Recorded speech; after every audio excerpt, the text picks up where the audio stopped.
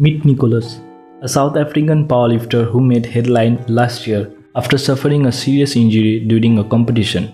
On May 15, while attempting to squat 430 kg at the Elite Raw Powerlifting competition, Nicolaas tore 3 quad muscles in his left leg. He couldn't feel the pain until he deadlifted.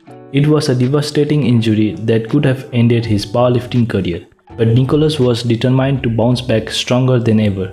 Over the next 8 months, Nicolaas underwent intense physical therapy to rehabilitate his leg.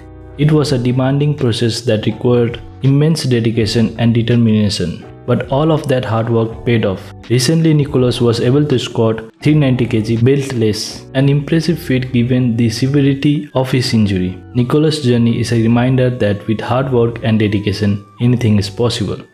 That's it for this video. Don't forget to like and subscribe to Powerlifting House.